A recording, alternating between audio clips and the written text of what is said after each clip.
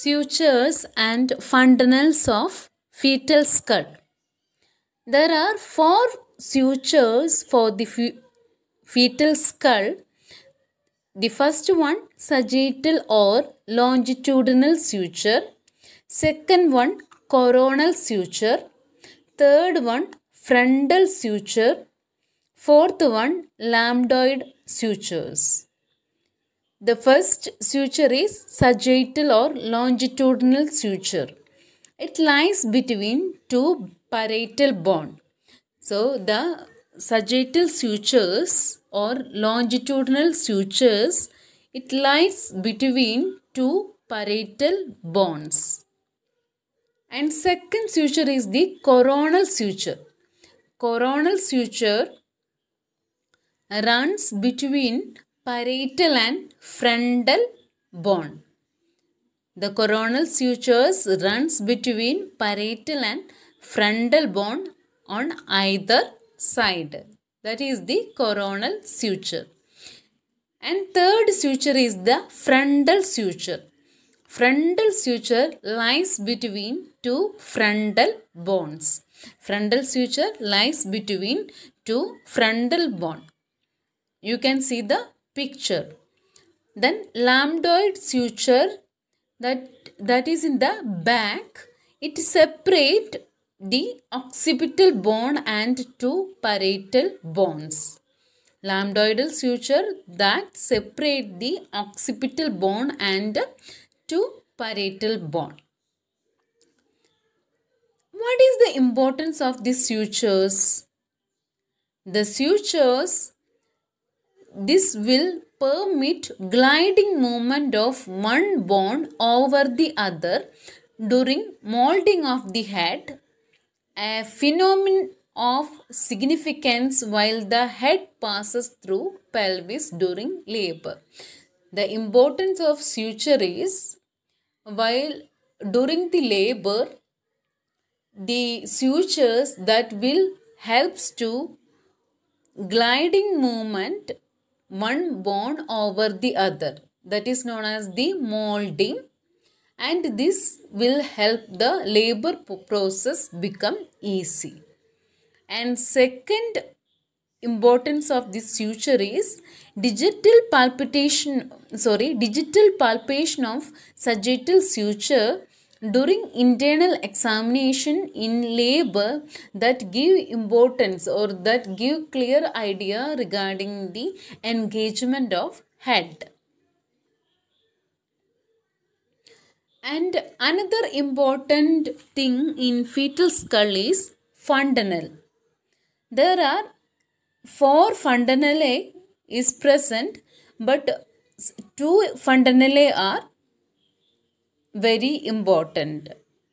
The fontanelle means it is the wide gap in the suture line. It is called fontanelle. In this picture you can see mainly 2 fontanelle, that is lambda and the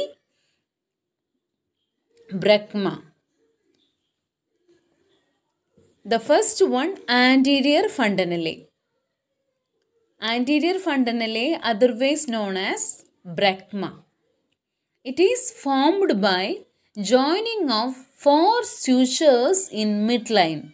The sutures are anteriorly frontal, posteriorly sagittal, on either side coronal. The shape is like a diamond. Its anterior-posterior and transverse diameter measures approximately 3 cm each, and it will be closed or ossified at 18 months after birth.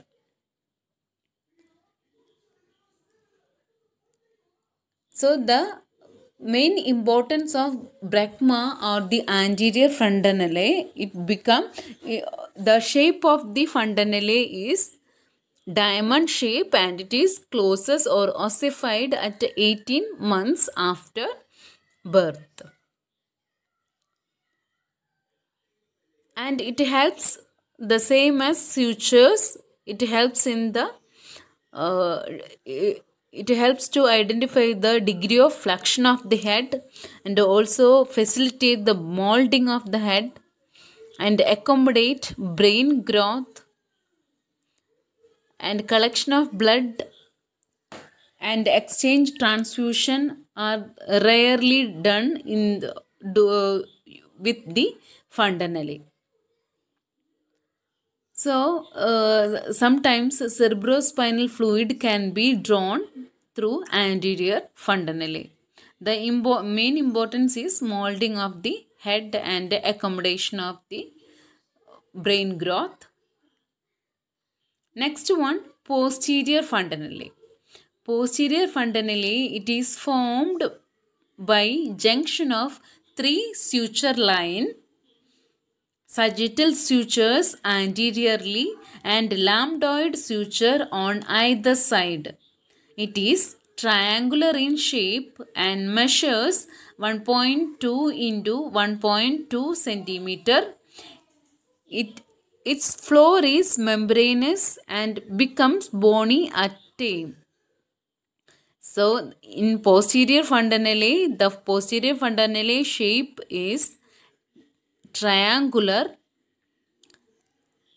and it denotes the position of the head in relation to maternal pelvis.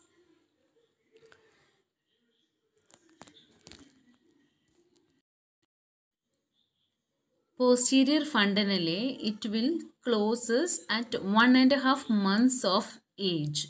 It ossified at 1.5 months of age.